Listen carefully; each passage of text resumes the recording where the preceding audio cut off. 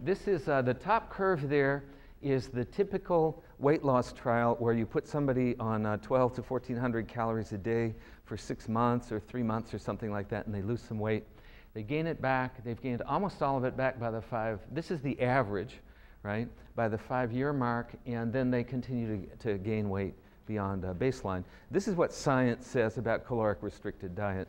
This is my own weight history, and by the way, the units here are percentage of I couldn't get the units to line up on my PowerPoint program. This is the percent of total peak body weight that was lost.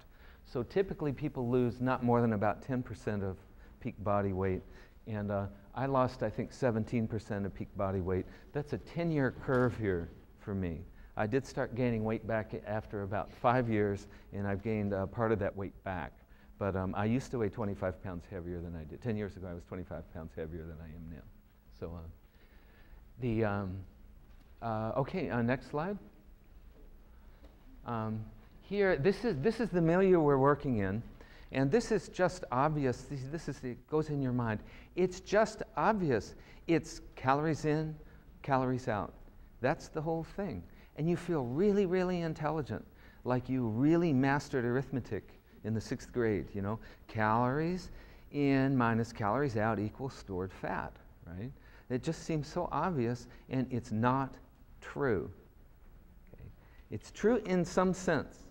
It's true in some sense, right? And I'll describe the nuances of that. But it isn't that true, and it isn't that simple, and I'll explain how and why that is. But what that does, if you believe in the calories in, calories out theory, which is based on ignorance of science, right, that you will conclude that the whole issue of obesity has to do with willpower over gluttony minus willpower over laziness equals perfect figure, perfect health. Right? And then, or gluttony plus sloth equals obesity. Right? And then now you get to be moral superior and judge the sinner over there who's fat because of their own sins. Right? That's okay. Ring a bell here. You know, this is the subtext. When you say, oh, it's calories in, calories out, right? So therefore, eat less and exercise more, and that will restore a perfect figure and perfect health.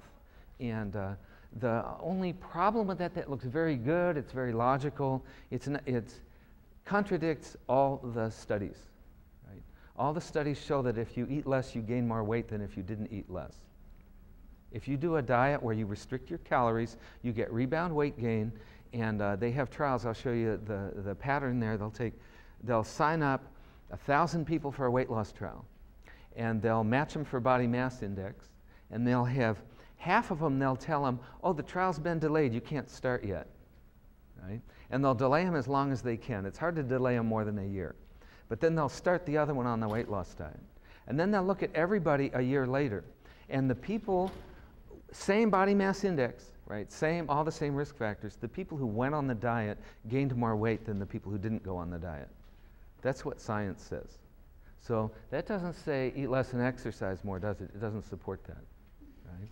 So what we get on top of this thing is based on ignorance, right? And there's this whole cascade of judgment and condemnation and self-blame and self-hatred and judgment of other people and all of that stuff. You know what they call that in Hindu spirituality? Maya. Right? That's illusion built on ignorance. It does not have anything to do with reality. So it has a little bit to do, or we wouldn't fall for it, but it is not reality. It's not the reality of what's going on. So I hope in the 90 minutes, I'll give you a therapeutic approach, right, that where somebody can correct their diabetes and maybe lose some weight. But I really would like you to right now say, I'm willing to let my opinions evolve right now over the next 90 minutes. Okay? Because I'll have a lot of information that you never read in the newspaper, but if you looked in the scientific journals, you'd find it there. Okay? Next slide. It has to do with metabolism and obesity. Metabolism and the endocrine system have a lot to do with this. The endocrine system, this is like our glands. The endocrine organs secrete hormones, and they bind to target tissues, and they have different feedback effects, and so on. So this is a quiz. Okay, this is a quiz. What endocrine organ regulates appetite and basic metabolic rate. See, so appetite is calories in, and metabolic rate is calories burned. You know, more are burned by metabolic rate than are burned by exercise, right? So this should have something to do with our equation. What endocrine organ regulates those? It secretes a hormone that's detected by the hypothalamus. It secretes a hormone that's detected by the pancreas.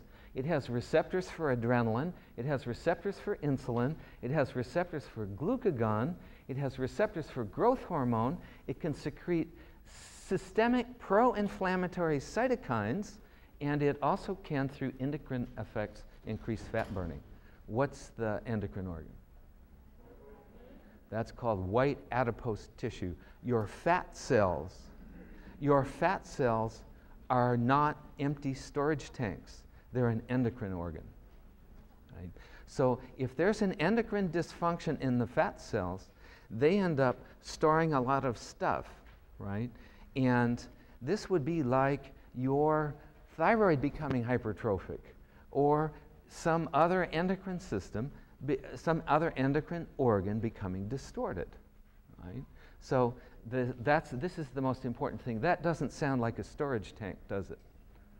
It's not just an empty grain silo that you can fill up with oil.